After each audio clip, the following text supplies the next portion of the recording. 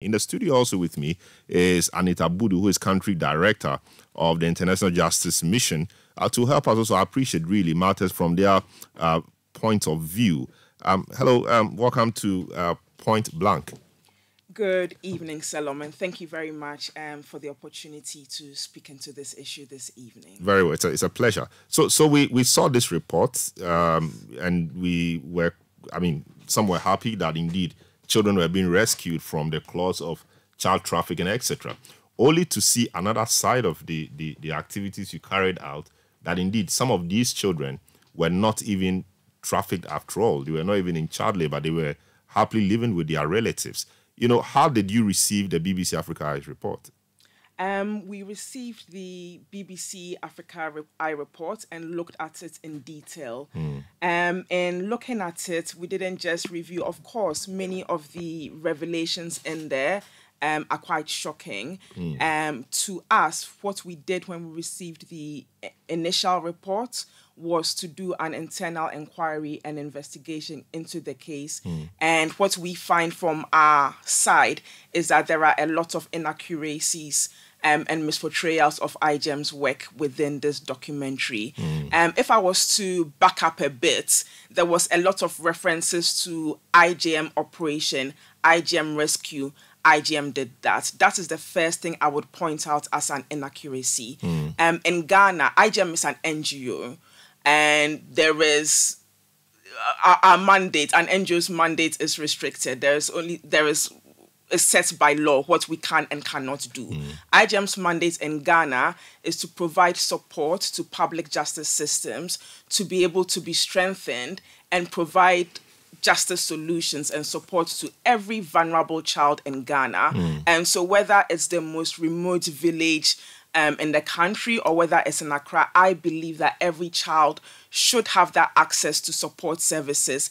Every child should not be subject to abuse and exploitation. Now, when we come to the issue of trafficking on the lake, it is not a simple issue. It is not a clear-cut issue.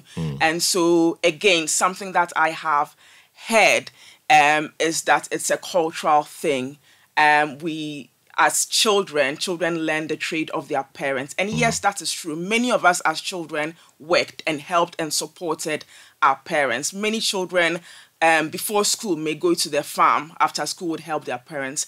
These are not the cases we are talking about. We are talking about a spectrum from where within child labor and hazardous labor, a child's health is being compromised, their development is being compromised, their morals are being compromised. And on the other spectrum, when you go far down to trafficking, these are the most vulnerable group because they have been taken from one place to another for the specific purpose of exploitation. And I have directly heard stories from these children.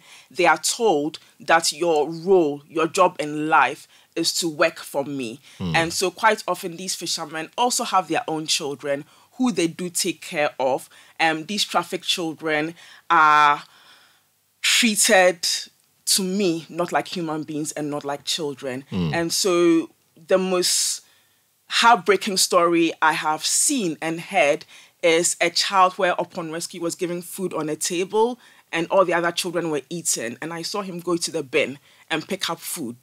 And so I left the food on the table. He did not touch it. He did not even look. He went to pick from the bin. The leftover, the bones that others had eaten, and it was in the bin. But that should be an isolated case. And because one of the cases in point, the case of Fatima appeared quite very happy with where she was living, with the grandmother, grandfather, etc. Yes. Before she was taken in the manner that the Africa Eye described. Yes. Two things. This was a person quite happy with life generally, before she was taken away in that manner. And is that the way you encourage, the rescue mission or the rescue to take place? I mean, storming the place, gunpoint, whisking the people away, no explanation to the people, the relatives, etc. Is that a practice? Not at all. That is not the practice. Before IJM embarks on any intervention or provides information to the government authorities, there are weeks and weeks of gathering information. So many a time it's someone who alerts or a member of the community who says, I've seen this, I'm concerned about it. And so there are weeks of investigation and going into detail and lots of back and forth. Back and forth does happen within the team, because you don't just take one person's word from it. We have professionals from different expertise or different fields to discuss these cases and see the merits. From the program, you would see that there was, within this particular Hilltop case, there was one that there was clear evidence pointing to a case of trafficking. The other three, it was not so clear. It was and this is where I say that you have trafficking, you have exploitation, you have hazardous labor, and sometimes with the information that you have, it's very difficult to determine that. We sent that information to the police, and it was outlined. The facts of the case were outlined. But the information is you were aware that these three were not actually trafficked. But I mean, the claim is that you painted a picture as if they were trafficked children, or they were persons they were persons who were within the kind of people you were targeting or you wanted. So even in spite of information pointing to the fact that no, these guys did not fit the bill, you still went ahead and then suggested same to the authorities, and then they went to do what they did. In the initial information that was gathered, it was not clear. It was not clear-cut. And so when presented to the authorities, a decision was made to intervene. Normally, when there's an intervention, in many cases, in other crimes, there's an intervention and there are interviews, there are assessments done, and then a decision made in terms of proceeding. But subsequently, and so it was a complex case. There was a need for assessment, and so that intervention was done. And when the intervention was done and the interviews were done, both the police, government agencies, police and DSW, determined that at that point there was a need for the children to be out of that situation, and the charges were brought to the suspects. Again, IJM can't come and say this is what should be done. Our role is to provide support and equip and guidance. So provide. So will IJM know the mode or how they rescue or they get these kids? The case of Mojina still.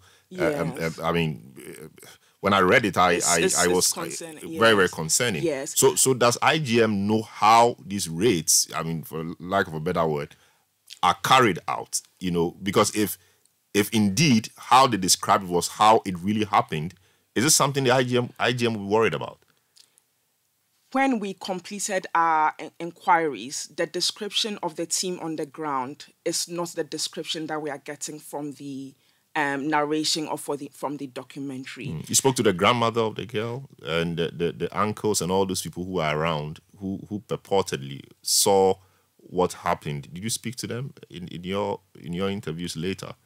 We did not speak to those community members. We spoke to members of staff who had been on the ground. So that dawn where the raid occurred, I mean, your staff were part of the police people who went there. Is that the case? Our staff were supporting the police, and the actual intervention, the police made the intervention. However, we did not observe when a police has to intervene in a situation, they assess and they determine how many people need to be in. Normally, in doing a trauma-informed approach, any officer who will be dealing with a child would not be in uniform to give a more trauma-informed approach so that the child is not distressed. The police will determine how to go in. Sometimes, and from our observation, the police use a measured approach. Our observation in this particular case was that there was explanation as to what was going on, and there was a measured approach. We did not observe this situation of the gun. We did not observe that. But I find it quite concerning that after this documentary had come out and you wanted to ascertain what the truth was, you did not see it necessary to talk to the grandmother who Africa Eye had spoken to. I would expect that you would have spoken to her. You hear her side of the story, try to locate, well, it's a small community of about just a dozen people, locate the people that Africa Eye claimed they spoke to see if the stories will be different. And maybe that could inform how you proceed next time. And yes, I was wondering why you did not do that. Well, at this point, I wouldn't deem it as appropriate to go in that situation, to go and speak to that grandmother. someone has made their account, I, as an entity, can't go and if I'm going to ask, it's in a sense saying, are you telling the truth? I think that as we are supporting, it would make sense for a more independent entity to ask that question rather than IJM go and say, we heard this. This is this thing. What is your... I don't think it's the most ethical thing for us to now go to the grandmother again and ask those questions. To that also, I would say that whilst we have not found wrongdoing from our team or from IJM Ghana in this particular case, we are an organization that prioritizes the well-being and protection of every child and safeguarding of every child. And this is what motivates us in the work that we do. This is what drives us to protection of our children in Ghana. And so as we move, every operation we support, every operation we work in, there is always a review, what we call an after-action review. We learn from that and we implement, and we always look to grow. And so from this that has come out, we always look to review our policies, our safeguarding policies, and look to improve and grow as we go. We are a learning organization. IJM Ghana started in 2015. I started with the team as 2015. You see me as country director now. I actually started as a social worker with the aftercare team. And so it's very close to my heart because the reason I joined this team is because I have a passion for children. I'm a social worker. I have a passion for children and the children of Ghana. And so it is my life mission to ensure that there are structures in place to protect every child. Things are not simple. Things are not straightforward. They are very complicated. But through it all, we work to improve and get better, and also work with other organizations, other NGOs, other entities, other government bodies to together look to see what we can do to keep moving forward.